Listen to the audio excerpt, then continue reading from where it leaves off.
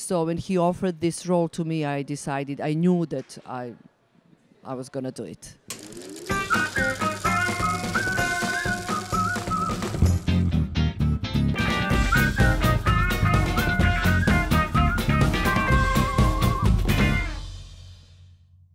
The story is based on true events that happened in Belgrade in late 80s and early 90s. It's the story about stolen baby, stolen child, and the main character is Anna, a seamstress from Belgrade, who claims that her child was stolen at birth. There are many cases like this, and currently I think there are 500 registered families in Serbia claiming that their kids were stolen or, abducted. When we do this kind of stories,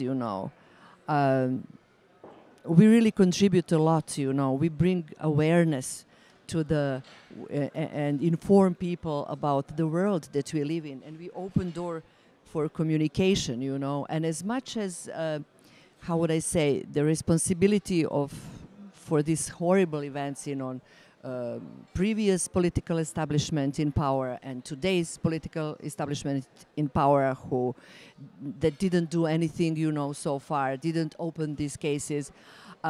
It's also that we want to share the story personally with people, because I think that especially in this time, we tend to turn our heads when something is unpleasant. We don't want to become vulnerable. We don't want to face unpleasant things around us. When we tell the story through the movie, through the fiction, I think that sometimes we can communicate better. We can provoke empathy. And we can send a message that we are stronger than we think than that we are.